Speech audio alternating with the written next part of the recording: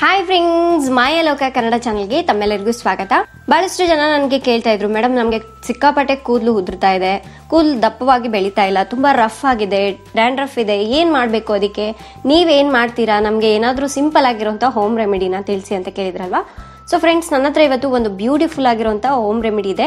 ಇದನ್ನು ನೀವು ರೆಗ್ಯುಲರ್ ಆಗಿ ಫಾಲೋ ಮಾಡೋದ್ರಿಂದ ಕೂದಲು ಚೆನ್ನಾಗಿ ಬೆಳೆಯುತ್ತೆ, ಹಾಗೆ ಡ್ಯಾಂಡ್ರಫ್ ಕಡಿಮೆ ಆಗುತ್ತೆ, ಸ್ಮೂತಾಗಿ ಆಗುತ್ತೆ, ತುಂಬ ದಪ್ಪವಾಗಿ ಬೆಳೆಯುತ್ತೆ.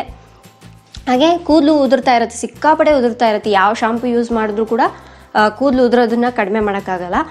ಅಂಥ ಸಮಯದಲ್ಲಿ ನೀವು ಈ ರೀತಿ ಹೋಮ್ ರೆಮಿಡಿನ ಮಾಡಿಕೊಂಡ್ರೆ ತುಂಬಾ ಬೆನಿಫಿಟ್ ಇದೆ. ಇದರಿಂದ ಕೂದಲು ಉದುರೋದು ಕೂಡ ನಿಧಾನಕ್ಕೆ ಸ್ಟಾಪ್ ಆಗುತ್ತೆ. ಇದನ್ನ ಮನೆಯಲ್ಲಿ ಸಿಗುವಂಥ ಇಂಗ್ರೀಡಿಯೆಂಟ್ನ ಉಪಯೋಗಿಸಿ ಮಾಡ್ಕೊಳ್ಳೋದು ತುಂಬ ಸಿಂಪಲ್ ಆಗಿರುತ್ತೆ.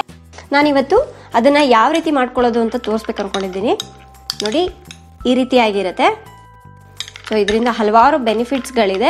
ಇದನ್ನ ಹೇಗೆ ಮಾಡೋದು ಅಂತ ಕೂಡ ನಿಮಗೆ ತಿಳಿಸ್ಕೊಡ್ತೀನಿ, ಬನ್ನಿ.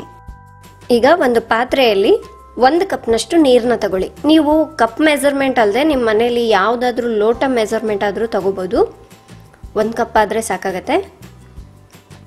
ಆನಂತರ 1/4 ಕಪ್ನಷ್ಟು ಅಗಸೆ ಬೀಜ. ನಿಮಗೆ ಮಾರ್ಕೆಟಲ್ಲಿ ಕೇಳಿದ್ರೆ ಎಲ್ಲ ಕಡೆ ಸಿಗುತ್ತೆ ಸುಲಭವಾಗಿ. ನೋಡಿ, ಅಗಸೆ ಬೀಜ ಈ ರೀತಿಯಾಗಿರುತ್ತೆ.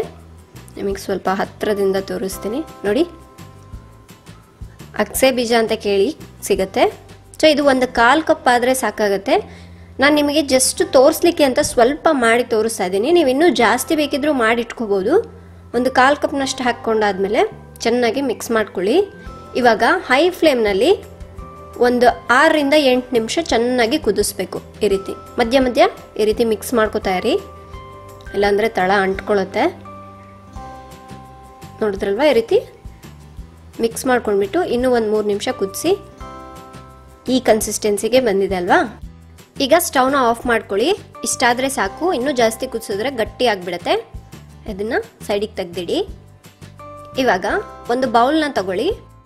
ಈ ರೀತಿ ಟೀ ಸೋಸೋದನ್ನು ತಗೊಂಡ್ಬಿಟ್ಟು ನಾವು ಮೊದಲಿಗೆ ರೆಡಿ ಮಾಡಿ ಇಟ್ಕೊಂಡಿದ್ವಲ್ಲ, ಇದನ್ನು ಇದರಲ್ಲೇ ಹಾಕ್ಕೋಬೇಕು. ಈ ಟೀ ಸೋಸೋದ್ರಲ್ಲಿ ಅಲ್ಲದೆ ನೀವು ಒಂದು ಕಾಟನ್ ಬಟ್ಟೆಯಲ್ಲಿ ಕೂಡ ಹಾಕ್ಕೊಂಡ್ಬಿಟ್ಟು ಗಟ್ಟಿಯಾಗಿ ಹಿಂಡ್ಕೊಂಡ್ರೆ ಬಂದ್ಬಿಡುತ್ತೆ.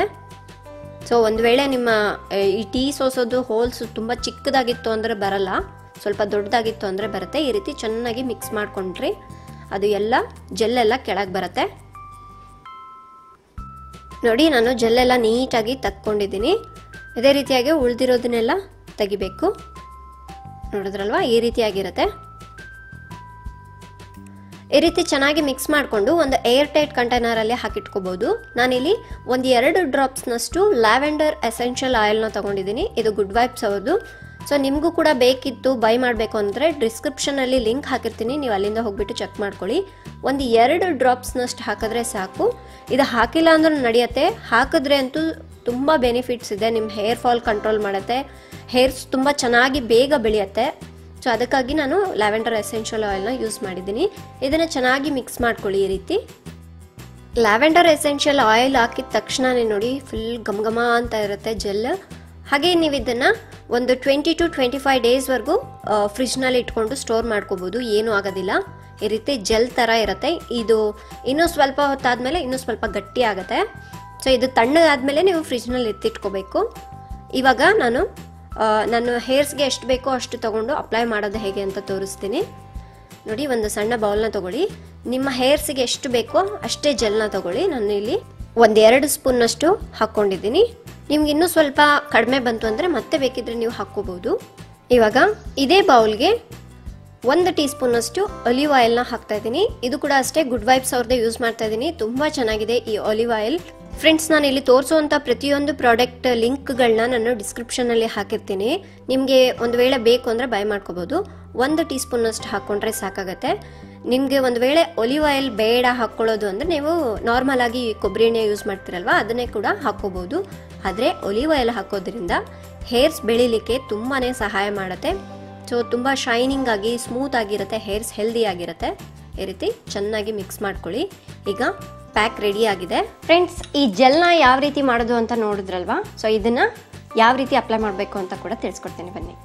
ಫ್ರೆಂಡ್ಸ್, ಫಸ್ಟು ನಿಮ್ಮ ಹೇರ್ಸ್ನ ಈ ರೀತಿ 2 ಪಾರ್ಟ್ ಆಗಿ ಡಿವೈಡ್ ಮಾಡ್ಕೊಳ್ಳಿ. ಆನಂತರ ನೀವು ಈ ಜೆಲ್ನ ಅಪ್ಲೈ ಮಾಡ್ಕೋಬೇಕು. ನೋಡಿ, ನಾನು ಯಾವ ರೀತಿ ತೋರಿಸ್ತಿದ್ದೀನಲ್ವಾ ಅದೇ ರೀತಿಯಾಗಿ ಫಾಲೋ ಮಾಡಿ.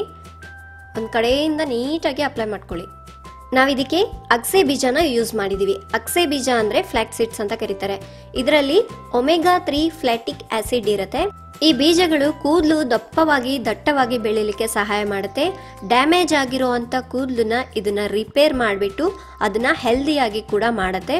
ಸೊ ತುಂಬ ಜನರಿಗೆ ಹೇರ್ ಫಾಲ್ ಆಗ್ತಿರತ್ತೆ, ಬಟ್ ಇದನ್ನ ಯೂಸ್ ಮಾಡೋದ್ರಿಂದ ಹೇರ್ ಫಾಲ್ ಕೂಡ ಕಡಿಮೆ ಆಗುತ್ತೆ, ಡ್ಯಾಂಡ್ರಫ್ ಕೂಡ ಹೋಗುತ್ತೆ ಇದನ್ನ ಯೂಸ್ ಮಾಡಿದ್ರೆ.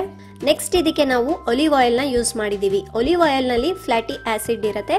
ಇದು ಕೂಡ ಅಷ್ಟೇ ನಿಮ್ಮ ಹೇರ್ಸನ್ನ ಬುಡದಿಂದ ಸ್ಟ್ರಾಂಗ್ ಆಗಿ ಮಾಡಿಬಿಟ್ಟು ಹೇರ್ಸ್ ಬೇಗ ಬೆಳಿಲಿಕ್ಕೆ ಸಹಾಯ ಮಾಡುತ್ತೆ, ಡ್ಯಾಂಡ್ರಫ್ ಕಡಿಮೆ ಆಗುತ್ತೆ, ಹಾಗೆ ತುಂಬ ಸ್ಮೂತ್ ಆಗಿ ಸಾಫ್ಟ್ ಆಗಿ ಕೂಡ ಮಾಡುತ್ತೆ ಹೇರ್ಸನ್ನ. ನೆಕ್ಸ್ಟ್ ಇದಕ್ಕೆ ನಾವು ಲ್ಯಾವೆಂಡರ್ ಎಸೆನ್ಷಿಯಲ್ ಆಯಿಲ್ನ ಯೂಸ್ ಮಾಡಿದ್ದೀವಿ. ಇದು ಕೂಡ ಅಷ್ಟೇ ನಿಮ್ಮ ಹೇರ್ಸ್ ತುಂಬ ಸ್ಟ್ರಾಂಗ್ ಆಗಿ ಹೆಲ್ದಿಯಾಗಿ ಬೆಳಿಲಿಕ್ಕೆ ಸಹಾಯ ಮಾಡುತ್ತೆ, ಹಾಗೆ ಹೇರ್ಸ್ ಕೂಡ ತುಂಬ ಫಾಸ್ಟ್ ಆಗಿ ತುಂಬ ಸ್ಮೂತ್ ಆಗಿ ಬೆಳೆಯುತ್ತೆ. ನೋಡಿ, ನನ್ನ ಹೇರ್ಸ್ಗೆ ನೀಟಾಗಿ ಅಪ್ಲೈ ಮಾಡ್ಕೊಂಡಿದ್ದೀನಿ. ಇವಾಗ ನೀವು ಈ ಹೇರ್ಸ್ನ ಈ ರೀತಿಯಾಗಿ ತುರ್ಕ್ ಕಟ್ಕೋಬೇಕು. ಇದು ಚೆನ್ನಾಗಿ ಒಣಗಬೇಕು, ಹಾಗಾಗಿ ನೀಟಾಗಿ ಈ ರೀತಿ ತುರ್ಕ್ ಕಟ್ಕೊಂಡು ಬೇಕಾದರೆ ನೀವು ಬೇರೆ ಏನಾದರೂ ಕೆಲಸ ಬೇಕಿದ್ರೂ ಮಾಡ್ಕೋಬಹುದು. ಫ್ರೆಂಡ್ಸ್, ಇವಾಗ ಹೇರ್ಸ್ ಎಲ್ಲ ನೀಟಾಗಿ ಡ್ರೈ ಆಗಿದೆ. ನೀವು ಮೈಲ್ಡ್ ಶಾಂಪೂನಿಂದ ವಾಶ್ ಮಾಡ್ಕೋಬೇಕು. ಸೊ ನಾನು ವಾಶ್ ಮಾಡ್ಕೊಂಡು ಬಂದು ತೋರಿಸ್ತೀನಿ. ಫ್ರೆಂಡ್ಸ್, ನಾನಿವಾಗ ಹೇರ್ಸ್ನ ವಾಶ್ ಮಾಡ್ಕೊಂಡು ಬಂದಿದ್ದೀನಿ ಶಾಂಪೂಯಿಂದ. ತುಂಬ ಸ್ಮೂತಾಗಿ ಆಗಿದೆ ಅಂತ ಫೀಲ್ ಆಗ್ತಾ ಇದೆ. ಇನ್ನೂ ಒಣಗಲಿಲ್ಲ ಅಷ್ಟು. ಸೊ ಒಣಗಿಸ್ಕೊಂಡ್ಮೇಲೆ ತುಂಬ ಚೆನ್ನಾಗಿರುತ್ತೆ.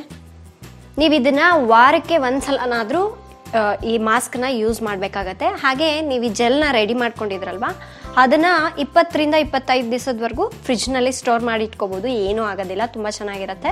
ಹಾಗೆ ತುಂಬ ಸ್ಟ್ರಾಂಗ್ ಆಗಿ ಆಗುತ್ತೆ ಹೇರ್ಸ್, ತುಂಬ ಚೆನ್ನಾಗಿ ಬೆಳೆಯುತ್ತೆ, ಬೇಗ ಬೆಳೆಯುತ್ತೆ ಹೇರ್ಸ್. ನನಗೆ ಸಿಕ್ಕಾಪಟ್ಟೆ ಬೇಗ ಬೆಳೆಯುತ್ತೆ, ಬಟ್ ನನಗೆ ಇಷ್ಟ ಆಗಲ್ಲ ಅಷ್ಟು ಲಾಂಗ್ ಹೇರ್ಸ್, ಯಾಕೆಂದರೆ ತುಂಬ ಕೇರ್ ಮಾಡಬೇಕಾಗತ್ತಲ್ವ. ಸೊ ಹಂಗಾಗಿ ನಾನು ಲಾಂಗ್ ಹೇರ್ಸ್ ಇಟ್ಕೊಳೋದಿಲ್ಲ.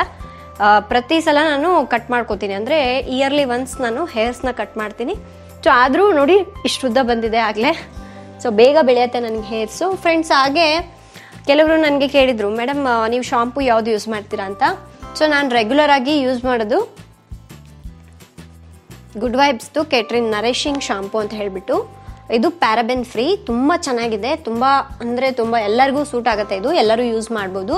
ಸೊ ನಾನು ಯಾವುದೆಲ್ಲ ಪ್ರಾಡಕ್ಟ್ಸ್ನ ತೋರಿಸಿದ್ದೀನೋ ಅದು ಡಿಸ್ಕ್ರಿಪ್ಷನಲ್ಲೇ ಹಾಕಿರ್ತೀನಿ. ನೀವು ಒಂದ್ಸಲ ಹೋಗ್ಬಿಟ್ಟು ಅದರ ರೇಟ್ ಆಗಿರ್ಬೋದು, ನಿಮಗೆ ಯಾವುದೆಲ್ಲ ಪ್ರಾಡಕ್ಟ್ಸ್ ಬೇಕೋ ಇಷ್ಟ ಆಗುತ್ತೋ ಅದನ್ನು ನೀವು ನೋಡ್ಕೋಬೋದು. ಆ್ಯಂಡ್ ಇನ್ನೊಂದು ಬಂದುಬಿಟ್ಟು ಆ್ಯಪಲ್ ಸೀಡ್ ವೆನಿಗರ್. ಇದು ಸ್ಮೂತ್ನೆಸ್ ಕೊಡುತ್ತೆ ನಿಮ್ಮ ಹೇರ್ಸ್ಗೆ, ತುಂಬ ಚೆನ್ನಾಗಿದೆ. ಇದು ಕೂಡ ಅಷ್ಟೇ ಎಲ್ಲರೂ ಯೂಸ್ ಮಾಡ್ಬೋದು. ತುಂಬ ನಿಮಗೆ ಅಂದರೆ ತುಂಬ ಕಡಿಮೆ ರೇಟ್ಗೂ ಇದೆ, ಹಾಗೆ ಕ್ವಾಲಿಟಿ ಕೂಡ ಚೆನ್ನಾಗಿದೆ.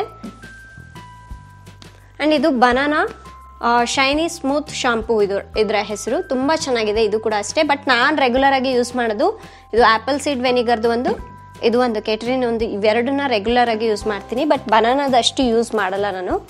ಬಟ್ ನಿಮಗೆ ಯಾವ್ದು ಬೇಕೋ ಅದನ್ನು ನೋಡಿ ಸೆಲೆಕ್ಟ್ ಮಾಡ್ಕೊಳ್ಳಿ. ಫ್ರೆಂಡ್ಸ್, ಈ ಹೋಮ್ ರೆಮಿಡಿ 100% ವರ್ಕ್ ಆಗುತ್ತೆ. ನೀವು ಕೂಡ ಒಮ್ಮೆ ಟ್ರೈ ಮಾಡಿ ನೋಡಿ, ನೀವೇ ಹೇಳ್ತೀರಾ. ಹಾಗೆ ಫ್ರೆಂಡ್ಸ್, ಈ ವಿಡಿಯೋ ಇಷ್ಟ ಆಗಿದ್ರೆ ಪ್ಲೀಸ್ ಲೈಕ್ ಬಟನ್ನ ಕ್ಲಿಕ್ ಮಾಡಿ ಮತ್ತು ನಿಮ್ಮ ಸ್ನೇಹಿತರಿಗೂ ಶೇರ್ ಮಾಡಿ.